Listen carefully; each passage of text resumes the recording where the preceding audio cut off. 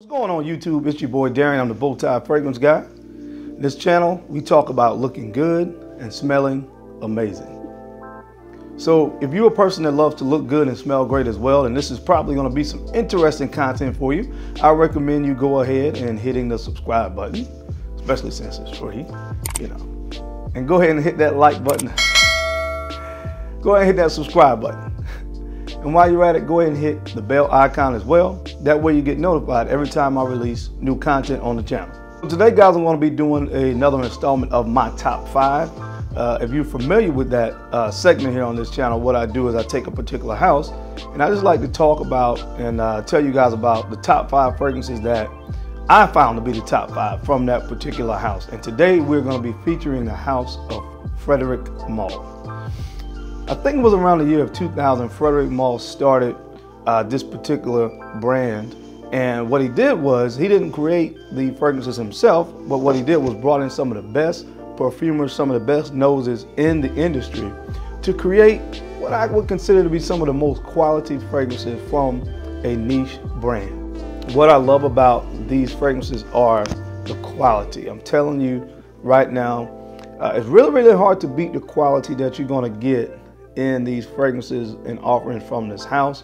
So I'm going to be talking to you guys about what I've considered to be the top 5 from the brand to my nose. So if you want to hear what those fragrances are, then you know the routine. Keep it locked right here.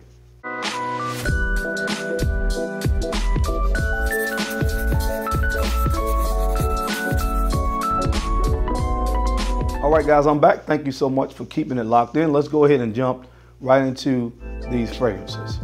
Now, I will say I have smelled quite a few offerings from this house. I don't own all of them, of course, but I have taken my time to really get my nose on samples. I've gone into stores and really took my time smelling fragrances from this house.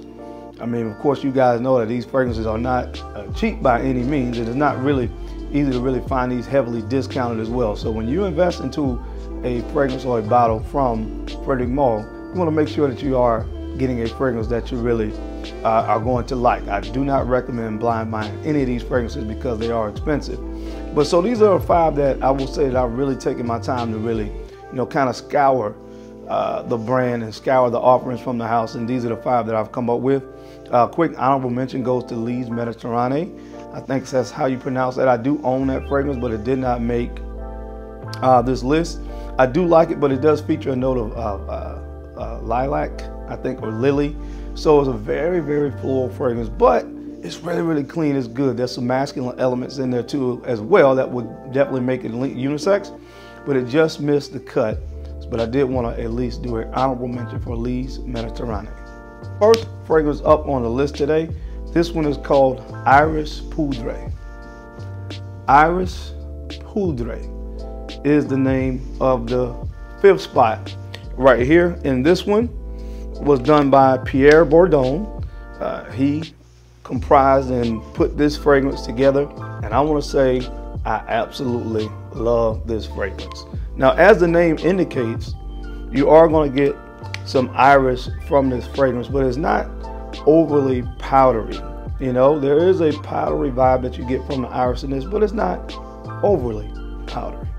So if typically you're not a fragrance, if you're not a fan of fragrances that may have the note, feature a note of iris, you may still want to give this one a go. There are a lot of other floral notes in this fragrance besides iris, like ylang-ylang, jasmine, lily. So it is carnation. So it is very floral, but there are some other notes that really balance out the florals in this fragrance. And that's what I've really started to really appreciate about this house. I mean, I'm starting to really go to this house for my florals because they are so well crafted. They are so well done. But again, they usually have other notes in these fragrances that really allow them to lean unisex, where guys can really wear them as well. And this is one of the ones that I really, really enjoyed. Outside of the floral elements in Iris Poudre, you're also going to get a nice musk note.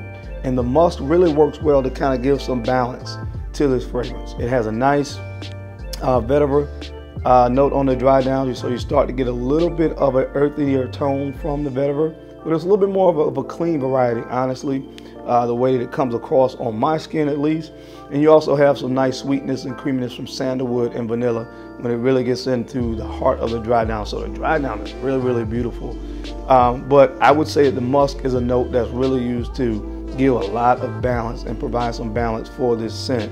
So guys, don't be turned off by the name Iris Poudre. It does feature, again, as I said, some florals in this, but guys can definitely rock this. So this comes in at the 5th spot from the house of Frédéric Malle, done by Pierre Bourdon. This is Iris Poudre. All right, guys, and coming in at the 5th spot, this one is Carnal Flower. Carnal Flower. Now, if you guys have been a fan of my channel for any amount of time, you probably heard me say that I really don't like one note typically in fragrances, and that's the note of tuberose. Because a lot of the fragrances that I smelled before, it was really, really hard for me to pull off tuberose. You know, you guys know I'm one of the guys that, you know, I'll wear a fragrance that most guys will say will lean feminine in a heartbeat, because I believe the way that you kind of present yourself, you know, your swag, the clothes that you have on can kind of offset a lot of times a fragrance that may typically lean feminine, because you have a very masculine presentation of yourself in a suit. So that's kind of my secret behind how you can pull off a fragrance that may lean a little bit more feminine. But this particular fragrance, the primary note is tuberose. So it really came as a shock to me once I actually got a chance to put this on my skin, how much I really started to love and appreciate this fragrance. Now, this fragrance does feature tuberose absolute, which is a very high concentration of the note of tuberose. So again, I was even more surprised that I like this. But guys, I'm gonna tell you right now, for me personally, when I put this on my skin, I love the use in the note of coconut in fragrances, and this has a very, very high concentration of coconut as well. And coconut works really, really well with tuberose. It works really, really well with the note of tuberose. So I love the way this one plays on my skin. Again, this is another one that could lean a little bit feminine, but again, for me, I love this one. I love this fragrance, and that's why I made my top 5. This one was done by Dominique Ropion, and from what I understand, it took him about 2 years to really put this fragrance together. So needless to say, there was a lot of time and effort that went into composing Carnal Flower, and I think it was time well spent. Amazing tuberose based fragrance from the house of Frédéric Malle. This one is Carnal Flower. Next up on the list, guys, this one comes in at the 3rd spot. Man, I am really falling in love with this fragrance. If I did this fragrance maybe a couple months from now, this may be even higher, because that's how much I really love this stuff. This one is called French Lover. French Lover. This comes in at the 3rd spot. Another fragrance that was composed by Pierre Bourdon.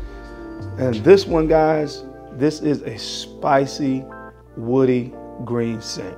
This fragrance can really be summed up well by those 3 scent characters. Again, spicy, woody, and green. That's what you get out of the scent. Again, I like to use the reference of Creed, Spice, and Wood, because to me this does smell very similar to Creed, Spice, and Wood, but it has more green undertones to it, and a little bit more, honestly, as the name of Creed, Spice, and Wood would indicate, a little bit more woody fragrance to me. Guys, I'm telling you right now, if you want a fragrance that's very, very masculine and just sexy, this is the one right here, man. I mean, listen to the name French Lover. This stuff right here is good. I mean, it's not just good, it's really, really good. And to make this list, because they have a lot of very well done fragrances in this collection, so to make the list of the top 5 is saying a lot. I love this stuff. Of course, we're talking about the house of Frédéric Malle today, and coming in at the 3rd spot, this one is French Lover. All right, fellas, we're down to the top 2 fragrances, and coming in at the number 2 spot for me is this one right here, Portrait of a Lady. Portrait of a Lady. Now, don't be thrown off by the name of this fragrance. It says Portrait of a Lady, but to me, this fragrance really paints the portrait of just a person that's really, really well put together. That could be male or female. It has one of the notes in it, of course, that you guys know that I love. This one features a note of rose, but I've talked about this one a lot, so you know how I feel about it. It has rose, but again, it's very, very masculine. It's a masculine rose fragrance because you start talking about notes like incense and patchouli, which are two other star players of this fragrance. And again, that's a recipe for awesome unisex fragrance that can be rocked equally well by both men and women. I love this stuff, and until recently, this was probably my #1 scent from this house. But I got my nose on a newer bottle of the #1 spot, and at that point in time, I flipped between my #1 and #2 fragrance. But again, it was very, very close between this and the #1, but this comes in at the #2 spot. This one is Portrait of a Lady. And guys, coming in at the #1 spot for me, this one right here is called Musk Ravageur. Musk Ravageur. Like I just said before, this was probably a close second to Portrait of a Lady. The original bottle of Musk Ravageur that I had was produced in the year 2010. The more newer bottles from this house have a cap like this. It's a little bit more of a shinier cap, and it has the white writing and insignia on the cap. These are the newer batches of these fragrances. I think this company was purchased by Estee Lauder, if I'm not mistaken. So the older bottles had more of a matte black finish, did not have the white writing on the top. But anyway, so the original bottle of this that I had was from 2010, and that fragrance was a little bit more animalic. It was a little bit heavier on the clove note, and for some people that was kind of a detractor. I used to say people would have to spray that fragrance. I would recommend you spray Musk Ravageur about maybe 20 minutes or so before you left the house to give that opening a little bit of time to calm down, because that dry down with the cinnamon, that cinnamon vibe that you got was so good. But guys, guess what? With the newer formulations, you don't have to wait. And for me personally, this made me love and appreciate this fragrance even more. The newer batches of this are not as heavy on the clove note. You get more of the good stuff that people really love about Musk Ravageur in the opening. Again, the cinnamon, the musk, the vanilla, some of the sweeter elements. And I'm telling you right now, for me, that took it to the next level. This is my #1 fragrance from the house of Frederic Malle, Musk Ravageur.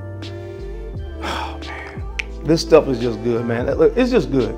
Guys, if you've never smelled it, get a sample of it. If you like gourmands, it kind of leans gourmand because of the cinnamon and vanilla in this scent, but it's very masculine as well. You got the musk in there. Kind of rise throughout the fragrance from opening to close. This is good from start to finish, man. My #1 Frederic Malle fragrance, which was done by Maurice Roussel, is Musk Ravageur. Guys, that's it. That's my time. Thank you so much for taking the time to watch this video as I gave you guys my top 5 fragrances from the house of Frederic Malle. I always appreciate you guys taking the time to tune in, because of course I know you could have been anywhere else in the world doing anything else, but you took the time out to watch this video, and I sincerely appreciate that. Now don't forget to take the time to like, comment, and subscribe, and share these videos out to folks that you think could use this information or find me entertaining, because I am your main man, Darren, the BowTie Fragrance Guy. I love to look good, and of course, I love to smell amazing. So until next time, guys, keep looking good, keep smelling even better. I'll catch you on the flip side. Peace.